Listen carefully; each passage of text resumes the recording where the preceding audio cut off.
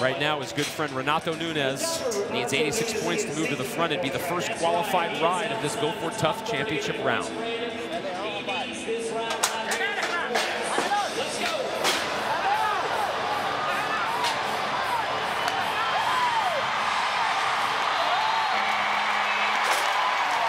Airtime did his best, but Nunes was just a little bit better.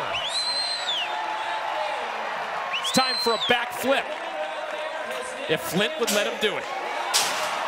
And Craig, that's what I love about the PBR right there. You bring a ring bull to town, and this level of guys, they can ride him on any given day. You can see Airtime, he's still a little wound up right here in the back ends as they're trying to get the flank off of him.